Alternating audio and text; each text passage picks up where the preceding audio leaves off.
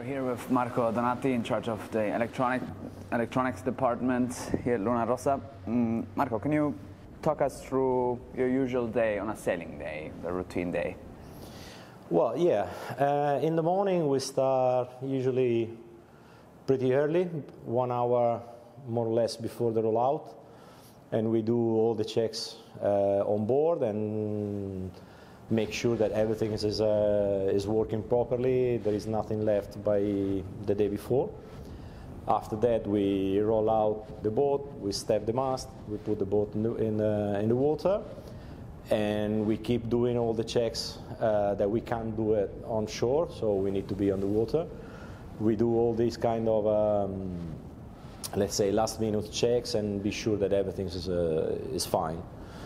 And then with the sailors, we repeat a few of those checks just because everyone is staying in his own position, so he's check his area and make sure that everything is as expected. And then we leave the dock and we go sailing. And in terms of the AC75 and the LQ 12, how big are the differences in terms of electronic systems and so on? But there's not much difference. I mean, it's a smaller boat, but more or less the systems are the same.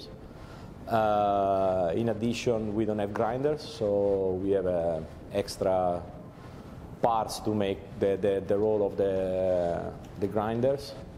But yeah, of course, it's a smaller boat with less probably stuff on board, but it's the same. I mean, it doesn't change much. And how, in terms of battery changes, how often would you change battery? But at the moment, we never change the battery on the water. We load enough battery to be able to do a day. I mean, obviously now in the winter the days are shorter, so we will see when we got longer day. But yeah, we leave the dock with the battery full load, and then we usually do all the day without recharging it or changing. And how big do you think the gains could be looking to the bigger boat in terms of optimization of the electronic systems? What could you, are you working on improving something specifically? Yeah, well, this is I think it's the same for all the challengers. No, you try, even for the defender, you try to find the right product to do the right job, and do your evaluation on stuff that you already used from the previous cup, and trying to integrate new technology. Obviously, stay inside the rule, and so.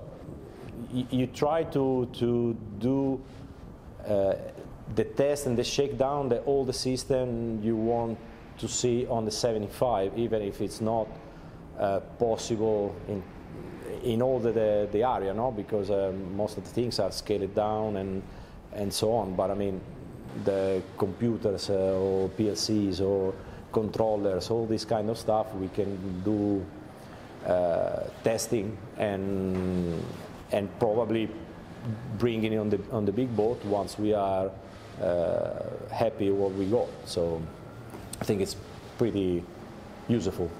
And of course, and regarding the cyclers setup, have you been working already on the electronics? Not at the moment. I mean, it's not of course, there are designers that are looking into it and evaluating the possibility, but at that stage we are not thinking anything to put on the LQ or, I mean, or at least I'm not been involved till now, so I don't know.